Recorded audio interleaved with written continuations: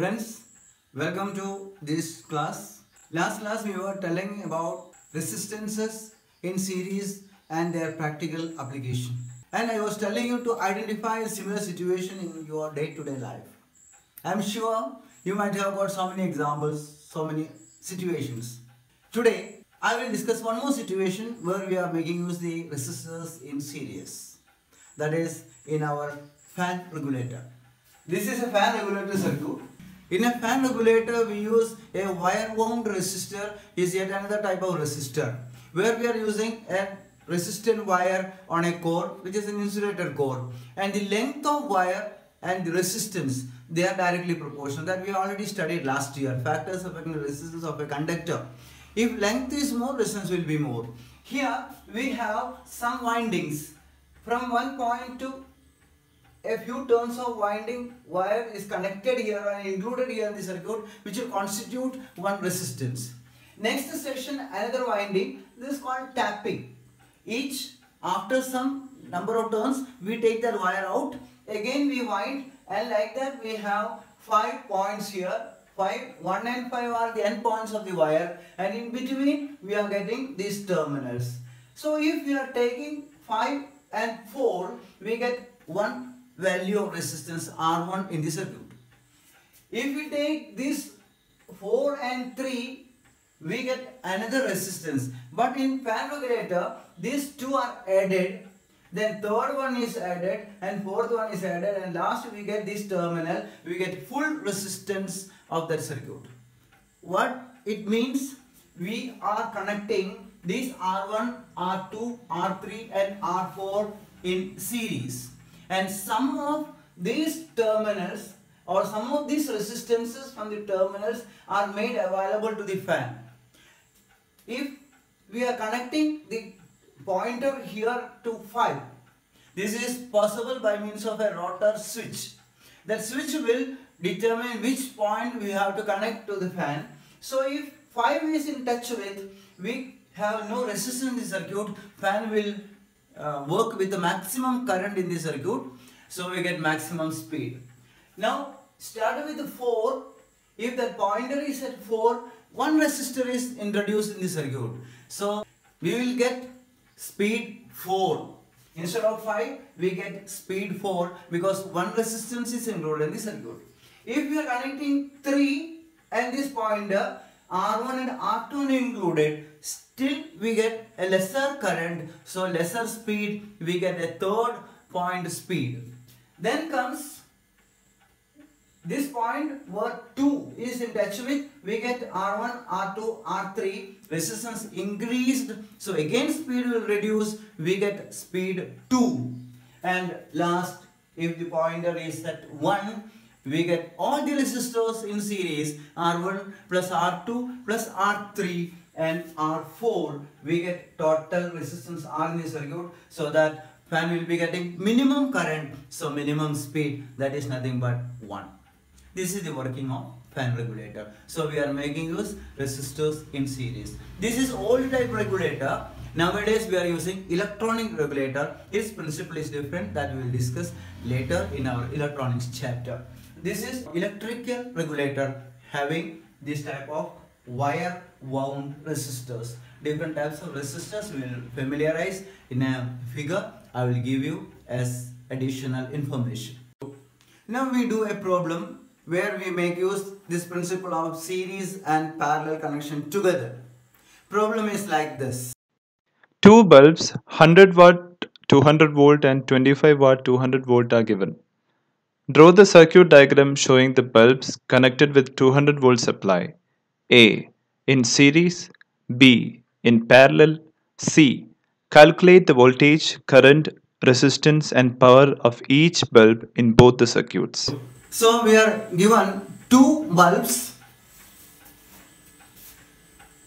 100 watt and 200 volt, one bulb, and another bulb is 25 watt and 200 volt.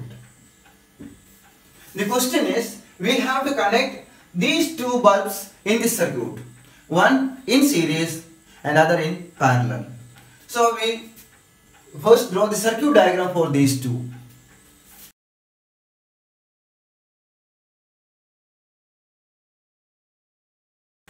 (100 watt 200 volt and 25 watt 200 volt, and this is our voltage, and this is the connection for, you are all familiar with. I did not tell you, you might have now got it, but it is series connection. Now parallel connection, same bulbs in parallel.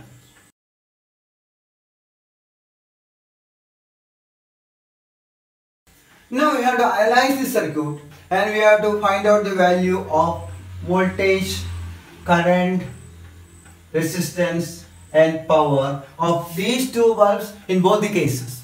So simple, we can just start with this meaning of 100 watt 200 volt and 25 watt 200 volt. Last time we were telling a 100 watt 200 volt means this bulb, when it is connected to 200 volt, will give a power of 100 watt, and this bulb, if we connect this one to 200 volt, it will give a power of 25 watt. From these two we can calculate so many terms that we are already familiar. First, the bulb 1, we can have this one as 1 and 2. For 1, it is power 100 watt and voltage 200 volt. From that we can calculate its current flowing and then resistance. What is current? From PVI we know I is equal to P by V, which is equal to 100 by 200. That is 0.5 ampere. Now resistance is equal to, we know the equation, V by I. That is V 200 by I 0.5, which is equal to 2000 by 5, 400 ohm.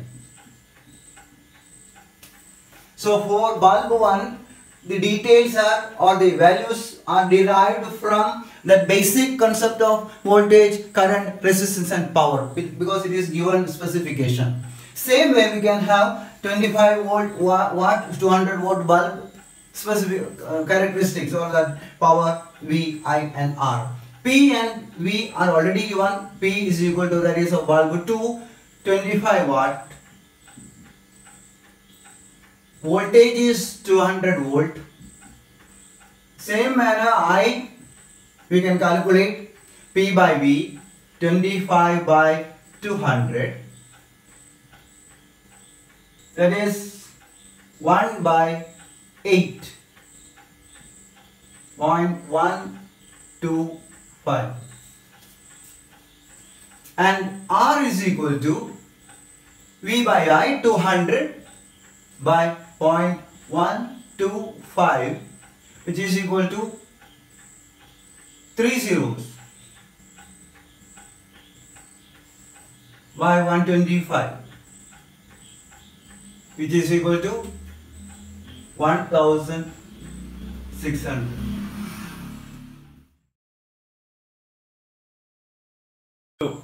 Now we are considering first these two bulbs in series. Circuit diagram is there. We know that bulb, there is a filament. That filament is the resistance that we already calculated. For bulb 1, that is of 100 watt and 200 volt, resistance is 400 ohm. And here for second bulb, that is 25 watt 200 volt, we have calculated resistance as 1600 ohm. In this case, we have voltage 200 and two resistors in series. First, we have to calculate the effective resistance of these two. Effective resistance of these two we easily calculate by adding first and second, that is 1600. We get 2000 ohm.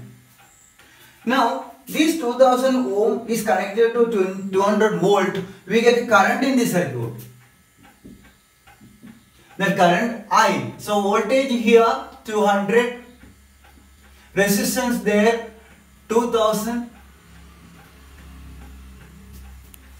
This is for effective resistance only.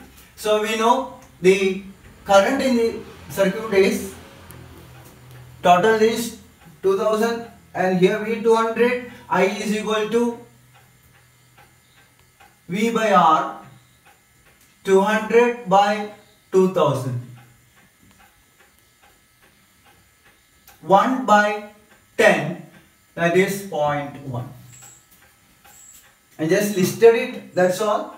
Otherwise also we can calculate V, this is R, I is equal to V by R, 0.1. This 0.1 is flowing through this resistance or throughout the circuit. Now we have studied these two resistors will split the voltage 200 according to their resistances. So our task now is to find out V1, that is voltage across 400 volt and voltage across 1600. I hope you are getting this. As we have dealt these things in a last 1 or 2 classes, I am going a little bit fast. So please attend this point. 400 first resistance will split this total voltage into one part and this another part. We have to calculate V1. So in this case, V1 is equal to, we have calculated its amperage 0.1 and resistance is 400. V is equal to IR, where I is 0.1 and R is 400. This is equal to 40.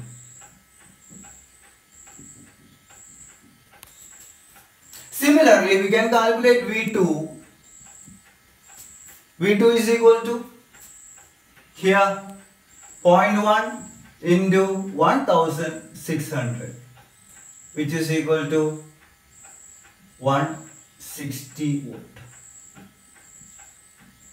So this V1 and V2 made 200 by splitting 40 and 160 respectively. So first resistance, that is of 100 watt bulb, will have only 400 volt between its terminals or its across the ends, and second 160 volt. Now we have to list this value here to calculate power. V1 voltage of the first bulb, that is bulb or first bulb 100 watt, 200 volt. Voltage is only 40, current is 0.1. Resistance, this is again a back calculation. We get 40 by 0.1 is into 10, 400.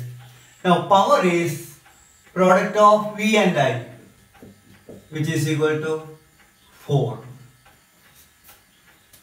Now for second, 25 watt 200 volt bulb, when it is in this circuit, we know voltage we have found out 160 volt, current is the same 0.1, so resistance is 1600. There is no meaning of writing this one because we have derived this one from its values. So anyway, to complete this table, I am writing this one 160.1, 1600. What about power?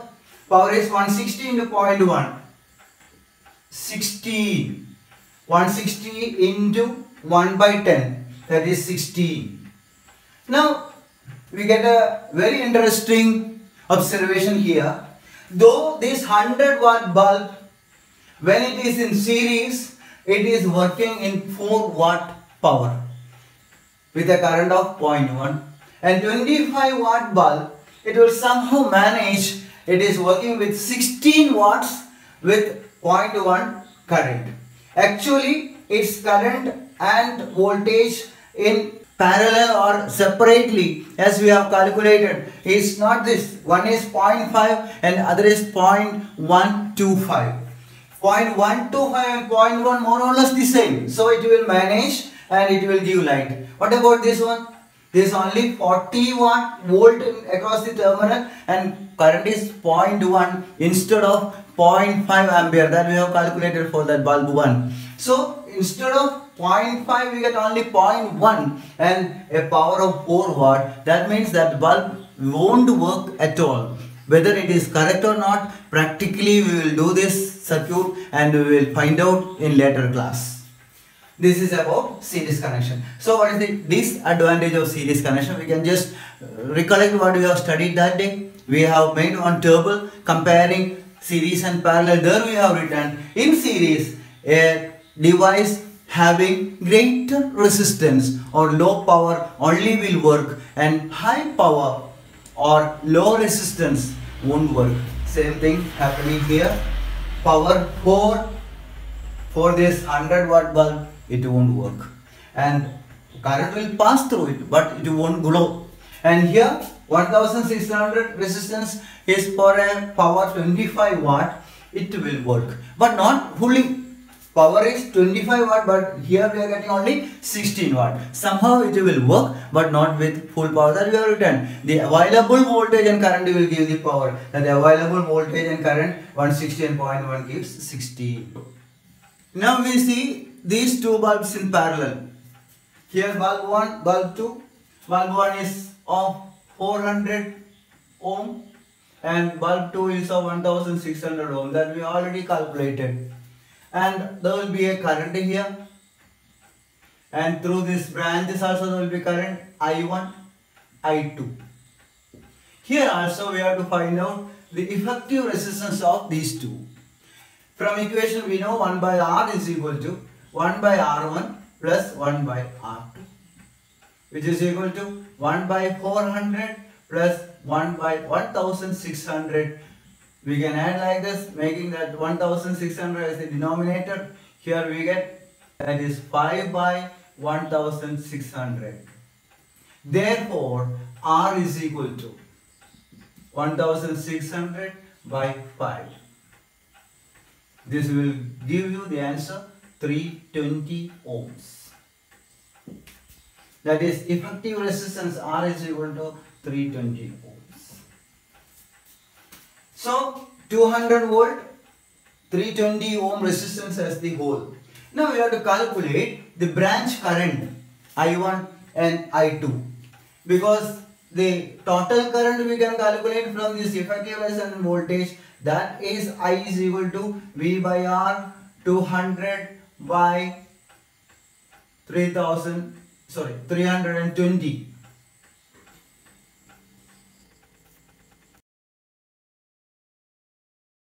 This 0.62 ampere current is split into these two. Let us see what are the values here I1 and I2. We know voltage is same across these two resistors. So we can write voltage is 200. Now resistance is 400 for the first bulb. So what is its current? Not this current, this branch current I1. I1 we can write I is equal to V by R 200 by 400. 0.5. This is in amperes, this is in ohms, and this is volt, and this is watt. This thing now you might have got by heart because we use this table for so many times. Now this 0.5 is the current flowing I1, 0.5 ampere. Similarly, the power from this we can immediately calculate power. 200 into 0.5, that is 100. Now next bulb, 25 watt bulb, we know 200 the voltage because voltage available in both cases 200 and resistance here 1600. So the value of I is V by R 200 by 1600, which is equal to 0.125. So I2 0.125. What about I1 and I2? total I1 0.5 plus 0.125, which is nothing but 0.625. So across this we get voltage 200 the same. So I1 and I2 will be different, and I1 is 0.5, which is greater because resistance is less. If power is more, all these are there in that table we have generalized and listed in the table. You can just compare this one. 400 resistance less, so current more. Here 1600 resistance more, so current less, 0.125. And power 0.125 into 200, we get 25. So in parallel, both the bulbs will work as they work individually. First we calculated individually all these things. We got the same value, 400, 1600 and 125 and 0.5 and 0.12. Same thing is available in parallel connection. And one more advantage, if you have a switch here, we can operate this first bulb with one switch and second with second switch, so we can control these two bulbs separately. Thus we can analyze the circuit, and this is the practical application that household wiring we are using this parallel connection of electrical equipment. Otherwise, if they are connected in series, as we have seen in first case, only low power electrical equipment will work and high power won't work. And in parallel, we can make all the devices function with the same available voltage. We are getting 230 volt for all the devices, and all the devices will work. This is a very good example for our practical application of series and parallel connection. I hope you got this point very clear, and you can work out more and more problems using this table and make yourself thorough with this one, not making by heart. Now you got all the ideas. So all the best. We will see in the coming class with more details, practicals and other experiments.